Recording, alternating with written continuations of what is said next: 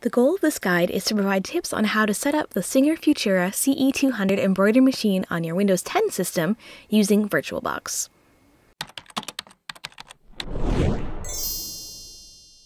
I was so excited to bring home this embroidery machine that I bought on the used marketplace. Embroidery machines can be very pricey, so when I saw this one on Facebook auction for $150 starting bid, I bid on it and won for $152. According to my manual, this machine is from 2004. At the time of this video's publication, this machine is already 15 years old. Unlike more modern embroidery machines, this machine needs to be hooked directly to a computer.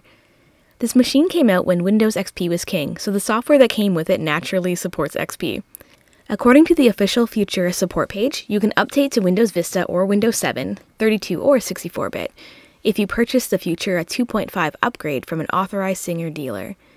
Even with the 2.5 upgrade, it does not support Windows 8 or higher. When I first brought home the machine, I ended up buying a used computer with Windows XP super cheap, and I used that for a while, but it was a hassle switching monitors back and forth between my actual computer and my Futura dedicated computer. I received a tip from a viewer in the comments section of my Singer Futura Auto Punch demo to try out VirtualBox on Windows 10. It's a software that you can run to virtualize other operating systems on your own computer. With VirtualBox, I was able to install an instance of Windows XP within my Windows 10 system. This is super convenient and you don't need to use the Futura 2.5 upgrade at all. So what do you need to get this started? You'll need the Singer Futura CE-200 sewing machine and its hoops. You'll need a Windows computer with a CD drive and access to the internet to download VirtualBox. You'll need a copy of Windows XP. And you'll need the Futura software CDs that came with the machine. Step 1 is to install VirtualBox and Windows XP. You can download VirtualBox from virtualbox.org. You'll need to find an old Windows XP CD to install. We use Windows XP Service Pack 3. Once you're all set up, we can configure VirtualBox to recognize the Futura. Go ahead and plug in your Futura via the USB cable and turn it on. You'll need to change the settings to allow VirtualBox to access the Futura via the USB port. This is letting your USB pass through to your virtual machine. Within your XP VirtualBox, go into Settings, USB, and click on the second icon on the right-hand side for adding New USB filter. Click on the unknown device or CLEM, which is your Futura. If you have more than one unknown device, I recommend unplugging all your unnecessary USB devices to narrow it down. Click OK to save the changes. You can now turn off the machine. Installing the Futura software. Insert the Futura CD. Open My Computer and double-click the Futura CD icon. I didn't change any of the default settings, so press Next until the software starts installing.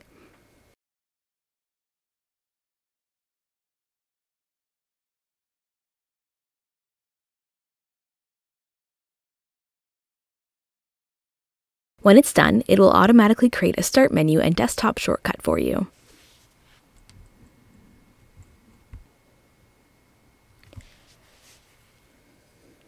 With the Futura software installed, the Windows XP virtual machine should now recognize the Futura sewing machine as a device. Turn on your sewing machine. A little message will pop up in the notification area, letting you know that new hardware is found. When you click on it, it'll ask you about letting Windows Update search for software. Tell it no. Next, tell it to install the software automatically. When it's finished, you're ready to double-click the Futura shortcut on the desktop and start playing with the embroidery software. And just a note, the Futura software will not open if the Futura machine is not connected and turned on. If you're lucky enough to have the add-on CDs, you'll need to install those separately as well. I personally have the CDs for Hyperfont and Auto Punch. There are more of them out there as well if you can find them. I would really love to have the cross-stitch one day. For each CD you have, insert it into your computer and install them the same way by accessing My Computer and following the prompts.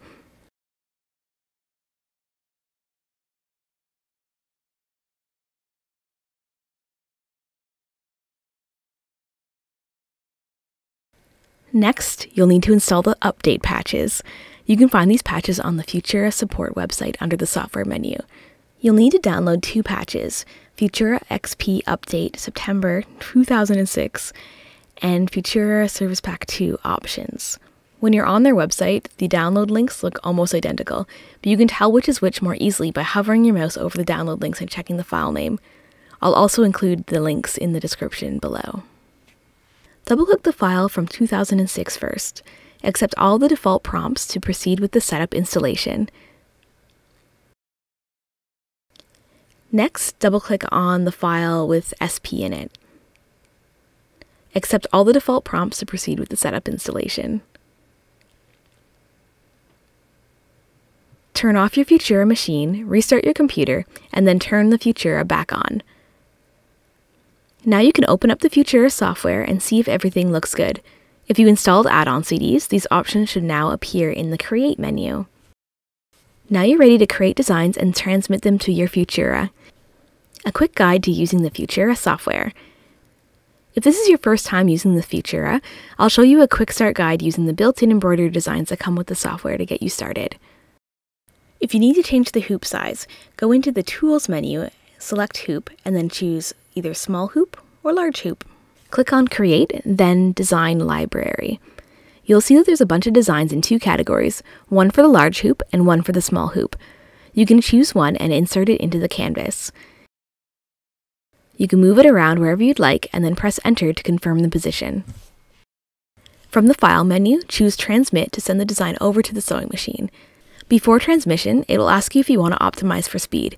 I generally say no since it can impact the final results. I'd rather be a little slower and have it look great. If the carriage is in the wrong position, you may receive a message like this one that will instruct you to remove the hoop, turn it off and on. This will reset the machine to standby position. Make sure that you have the machine threaded with the desired color and make sure your tension is set to E. Your hoop should already be loaded up with fabric and stabilizer. When you're ready, you can click Send the block. Press the Start button on your machine to begin the embroidery process. Enjoy! Troubleshooting. Things will go wrong. Let's see how to fix them. Sometimes when transmitting a design, you'll get a message that says, "A transmission to the machine is still pending. You must cancel the previous transmission to continue." But there's no cancel function built into the software. No matter where I've looked, can't find it. So the best bet is to just close your Futura software, turn off your sewing machine, turn the machine back on, and then reopen the software. That should do the trick. If it's still having issues, restart your entire computer and start again.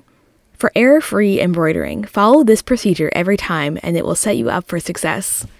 Start with your computer and sewing machine turned off. Boot up your computer, then open VirtualBox. If the embroidery unit isn't already attached, attach it now. Make sure the foot control pedal is not plugged in. Turn on the sewing machine. Turn the hand wheel towards you until the needle is in the highest position. Attach the desired size hoop to your embroidery unit. Double-click on the Futura icon on your desktop to open the Futura software. You're now ready to select and transmit a design to your machine. I'll be posting a follow-up video with instructions on how to thread the machine and how to load the embroidery hoops, so please be sure to subscribe if you're interested in seeing that along with my other crafting and sewing videos. I hope that this guide has helped you set up the Singer Futura CE-200 on your Windows 10 system using VirtualBox and Windows XP. If you're interested in seeing the auto punch feature, I also have a video on that on my channel. Please give this video a thumbs up and comment with any feedback. Thanks for watching and see you next time.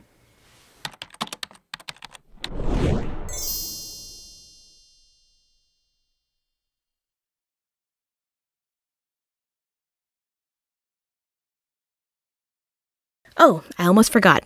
Since you already have Windows XP installed, play a quick game of 3D pinball like it's the year 2001.